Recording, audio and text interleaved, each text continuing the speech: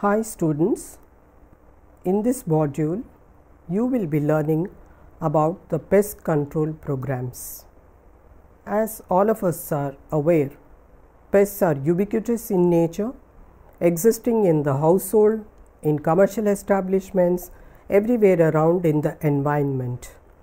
It is impossible to avoid them totally, but we should have good procedures in place, whether it's at household level or at a commercial level or food outlets which are small in operation or what we call as small food business operators.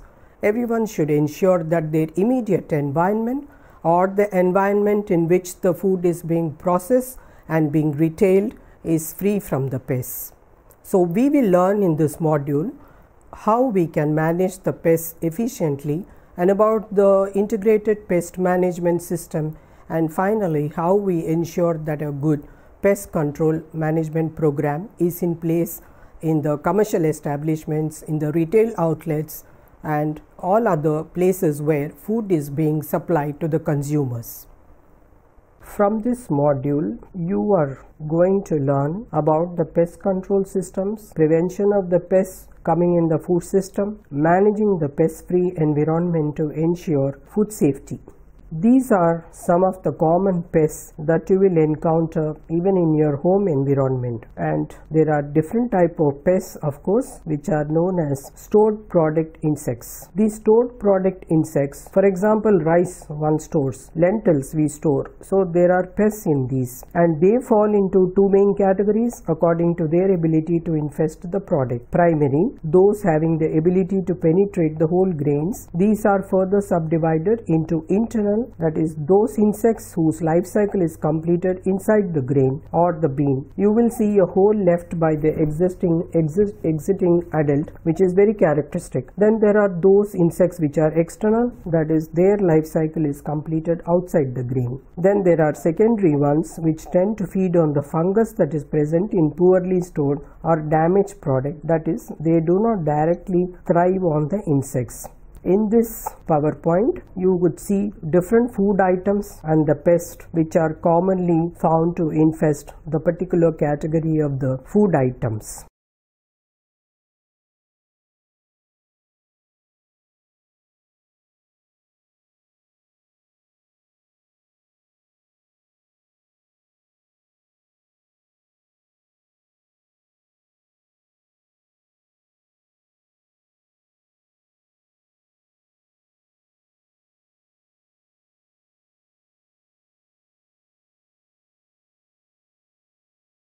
There are again high-risk areas for infestation of the pests within a food manufacturing unit. These are the high-risk areas where there is a greater risk of compromising the food safety or where the product is particularly at high risk of developing pest infestation. Typical high-risk areas and potential pests would be the incoming raw and packaged foods and stored product pests, finished goods warehouses and mice. The intermediate risk areas are those where there is a risk of compromising food safety from pest activity but where the product is not particularly at a very high risk.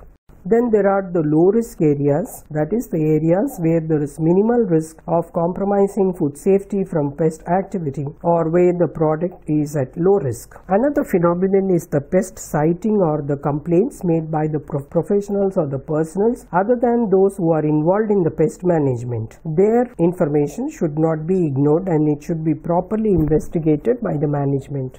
Water and the lighting in the facility is important. One must never have ornamental ponds in the premises, have stagnant water that breeds the pests, like mosquitoes are easily bred in the stagnant water. Then readily available sources of water that will encourage rodents, particularly the rats, mice, which require water for their survival. A good drainage of the land is required to avoid also a waterlogged soil. Then insects are attracted to UV light and some may be brought in from far away as 100 meters by air currents etc. or by night flying species which are attracted to light. Others may be attracted to the light only when they are few kilometers away, that is the day flying species. Therefore, good manufacturing practices require a proper pest control program, and therefore the food has to be produced under hygienic, pest-free environment so that contamination of microbial agents which are transferred by pests are minimized. Establishment of procedures for pest control is an important component of the GMP. The rodents and insects function as vectors, thriving on the food which is available there and transfer the pathogenic bacteria to the food. Sometimes birds are also a problem in the food processing area, and they pose a potential public health hazard.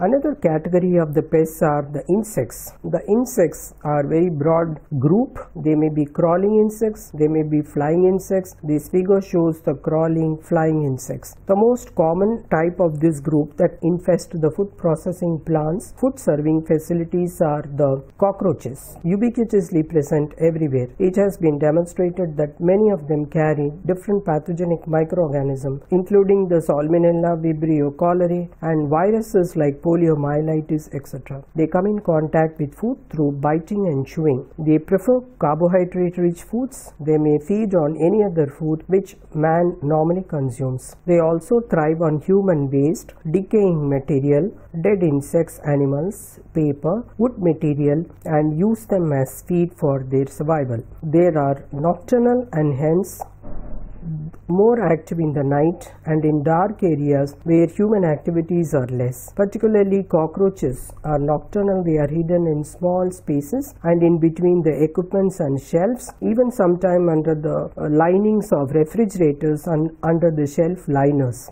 This picture shows you the figure of a German cockroach which is commonly present everywhere in the world, and these are found in hidden form in dark hiding places where availability of food and water is there in the food processing industries, commonly infesting the foods in restaurant, processing room as well as storage area, homes, offices, lockers and restrooms. Then there is the oriental cockroach, which is again dark brown to black in color, and they prefer a habitat similar to American cockroach.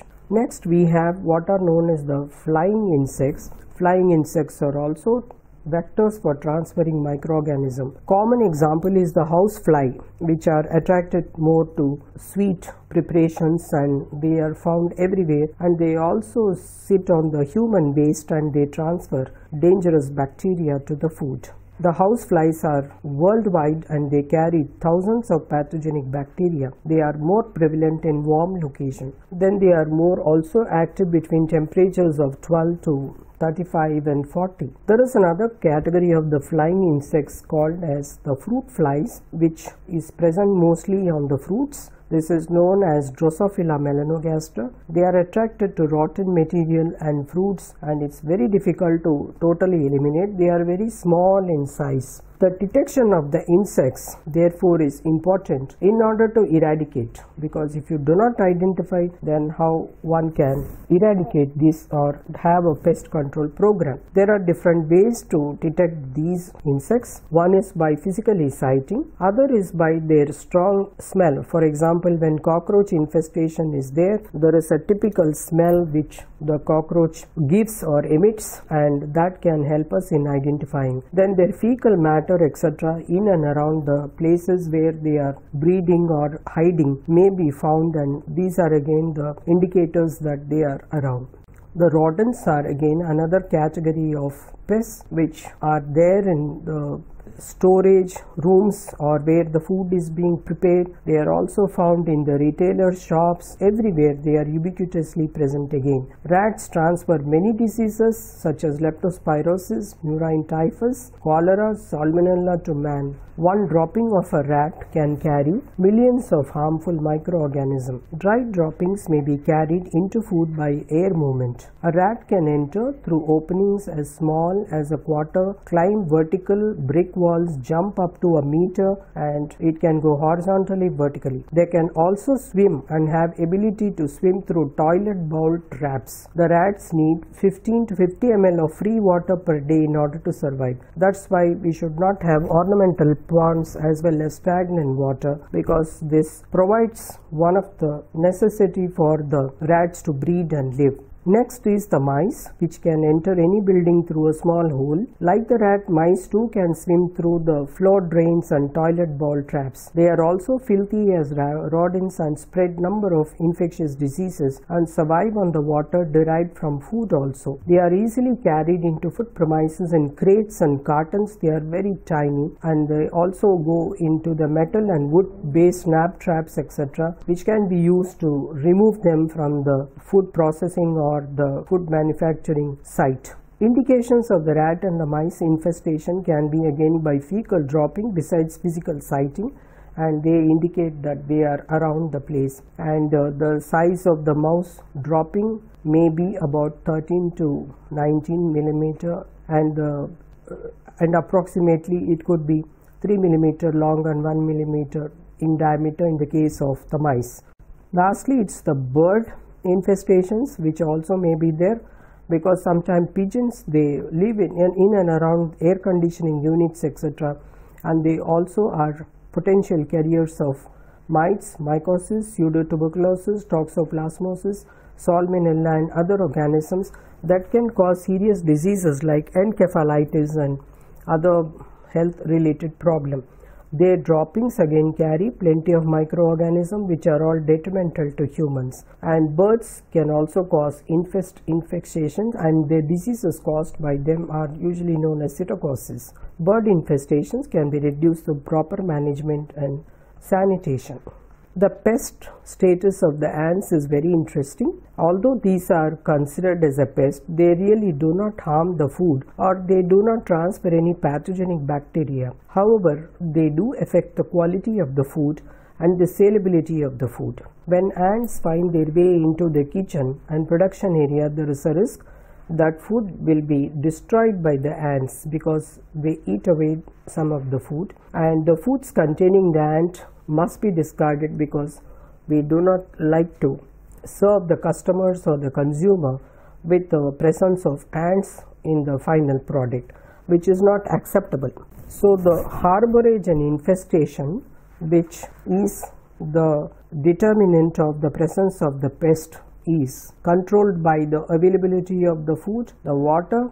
These are the ones which encourages the pest harborage and the infestation. Potential food sources therefore should be stored in pest-proof container and or stacked above the ground and away from the wall. Areas both inside and outside premises should be kept very clean.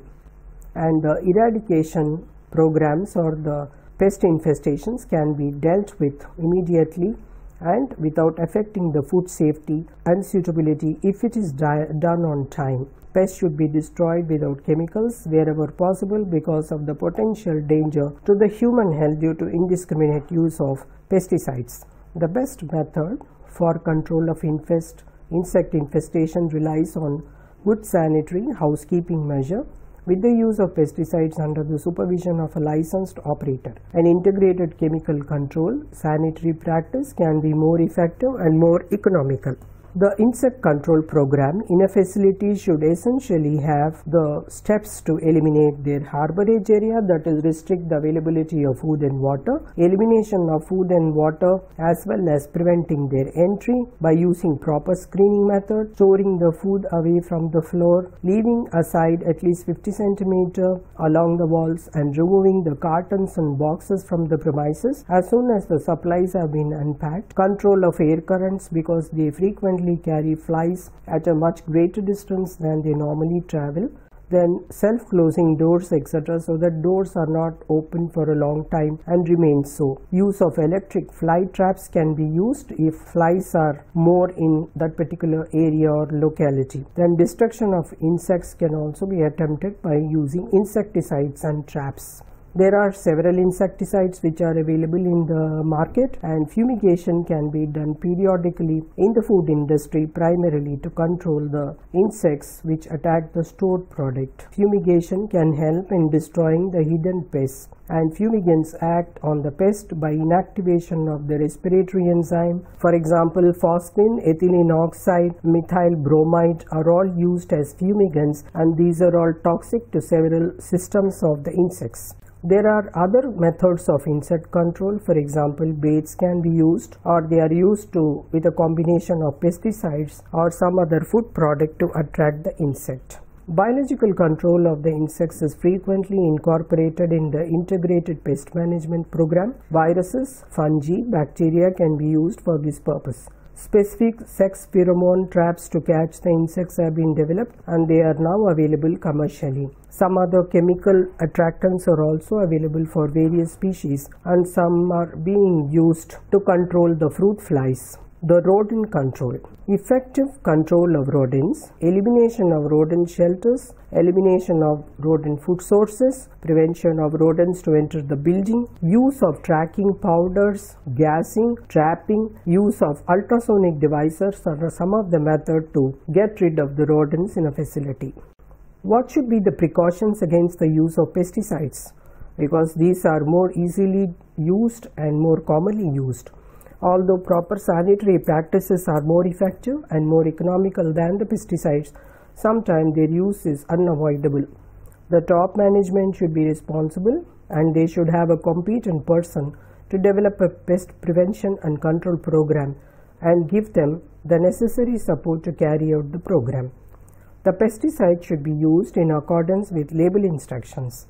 Persons who applied in the plant should have responsibility to use the right and approved pesticide to apply it correctively as well, and to be certain there is no hazard to man or environment. Chemical pests have to be used with caution during the time when food production activity is not active, as they may contaminate the food. Some of the precautions that should be taken into considerations are given below. Reading the instructions on the container label, use of approved pesticides, avoided prolonged exposure and wearing a protective clothing, storing pesticides separately from food and in proper label, disposing empty containers safely, knowing the first aid measures for accidental poisoning, calling a physician if an accidental poisoning occurs. If immediate assistance cannot be obtained, treatment should include induction of vomiting. Prevention of pesticide contaminations to food, equipment and utensils. Storing pesticides in dry area with a temperature of below 35 degrees. Storing pesticides in their original containers. The integrated pest management is another approach to curtail the pest infestation in a facility, and there are steps for an effective pest management program. In the food manufacture, it is necessary to employ integrated pest management program. The figure indicated here shows you the basic components of the pest management program. This is a process, continuous process, and not a one-time event, and relies solely on chemical controls when other tools are available, and by addressing the underlying the causes of pest infestations, access to food and water and shelter, we employ other methods and not just chemical. Therefore, IPM can prevent infestation before even pesticides are considered for use. In practice, it's an ongoing cycle of 7 critical steps. The first is the inspection. An inspection program is a part of effective pest control system. Inspection is a preventive monitoring control measure which is time consuming but important and cost effective activity. It is generally done by using a checklist. For food processors, weekly inspections are common, and some plants inspect even more frequently. These routine inspections should focus on areas where pests are more likely to appear, like receiving dock, storage area, employee break room, site of recent ingredient spills, etc., and identify the potential entry point, food and water source, harborage zones which may encourage the pest. And the inspection should be done on raw material, adjunct production, storage premise. Second is the preventive action, that is, before the pest can enter, they should be prevented by proper wire meshing and other blocking of the pest entries. Then identification, by identifying the problematic species, the pests can be eliminated effectively. Professional pest management always starts with correct identification of the pests in question and the reasons for their infestation. Laboratory testing of the sample should be carried out using a field test method. Insects, insect fragment, eggs, larvae, rodent hair, excrement all should be identified. Then comes the analysis, which is the fourth step. Once the pest is identified, it is possible to control. Possible reason should be accumulation of food debris or moistures which are high, and these should be then controlled. Then how they are finding the ways to enter the premises. Then the treatment selection. IPM stresses on the use of non-chemical control method such as exclusion or trapping before deciding on chemical options. Whether other control methods have failed or if they are inappropriate for the situation, chemicals may be used in least volatile formulation in targeted areas to treat the specific pest. Often the right treatment will consist of a combination of responses from chemical treatment to baiting or trapping. Then monitoring. Pest management is an ongoing process, therefore constantly the efficacy of the management program should be assessed and improvisation should be made as and when they are necessary. Then is the documentation. Pest control documentation system should be developed, maintained in the facility. Important documents include a scope of service, pest activity reports, service reports, corrective action reports, trap layout maps, list of approved pesticide uses, reports and applicator licenses, etc. Then the waste management is again important because this is the place where the pests get their food for their life sustenance, and therefore there should be no accumulation of the food waste or other water waste and other places. Every place should be kept scrupulously clean. Why effective pest control is essential for food processing plant and warehouse. Not only the food pests, the home pests or the industry pests which are present in the commercial areas spread diseases, but they also cause damage to food supplies, to equipment, buildings, and bring disrepute to the company. It is a legal requirement for business operators, food business operators to take all reasonable precautions to prevent food pests, namely rats, mice, cockroach, flying insects coming into their food storage and preparation area, and this will prevent the Next comes the good housekeeping. Keep your premises clean and tidy and monitor the areas which are assessed infrequently, such as understates, cupboards, ceiling void, etc. Premises for gaps and holes around the pipework to external door, windows, drains, and clean up spillages immediately. Store open packets of food in rodent-proof containers and rotate stock. Keep all rubbish inside dustbin with close-fitting lids. It is advisable to install electric insect killers. Then is the cleaning. Cleaning in a proper manner with proper disinfectants is very important. The equipments have to be cleaned, etc. Cleaning record should be kept for at least minimum of 3 months. Cleaning chemicals must be kept in suitable labeled containers and stored away from food. Similarly, equipment should be also cleaned and stored away from the food. Finally, the pest control report should be present in every facility. These reports must be concise, be legible, and stored in an easily accessible binder. A typical pest control report should contain treatment date, details of pest control contractor, name of technician servicing the site, the details of the customer, name of the contact person on the site, type of visit, scheduled or follow-up or call, pest found, action taken, pesticide used, location of the baits and monitors, quantities of pesticide used, risk assessment and post-treatment precautions that were used, and recommendations on proofing, hygiene and storage. Then details of follow-up inspections also must be indicated. The report must be signed by the pest control technician as well as by the customer, and the record should be kept of any pest sightings, including those made by personnel who are not actually involved in pest management. This can be from a book or a folder where the above information can be locked in. In conclusion, in this module, you have learned about the various pest control programs and about the different type of pests that are likely to occur in the food manufacturing or in food preparation areas. You have also learned about the crawling insects, about the flying insects, the rodent pests, ant, which is not really a pest but a nuisance pest, and about the high risk foods that are attracting the pests more than other type of food, and how the food therefore should be first of all stored, and how the pest infestation should be avoided in the godowns, the inventory system management that is involved to ensure that the food and the raw material both are devoid of pest contamination, because after the food is prepared also, in the case of ready to eat foods and other categories of foods, until it is consumed they are stored, and during the storage also again the pest contamination can occur. Sometime we may have ready to cook, or sometime we may have totally ready to eat. So appropriate procedures to avoid the pest infestation of these products should be thought of.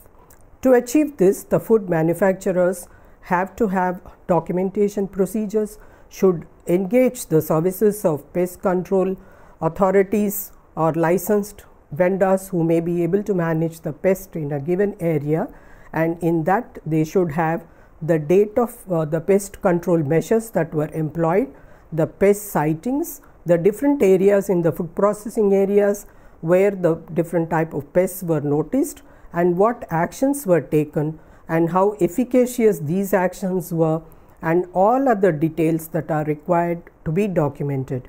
This is required because in case of another future occurrence or an epidemic kind of pest infestation, then the food business operator has the opportunity to go through the past documentation records or the information, and therefore could be able to take more efficient and judicious action to curtail the pest infestation. And pest should not be present in the food. Not only it is aesthetically very unappealing or appalling to a consumer, but they also transmit diseases. Many of the pests like rodents can transfer very infectious diseases. Therefore, the food manufacturer or the food retailer should be aware of the importance of pest control program.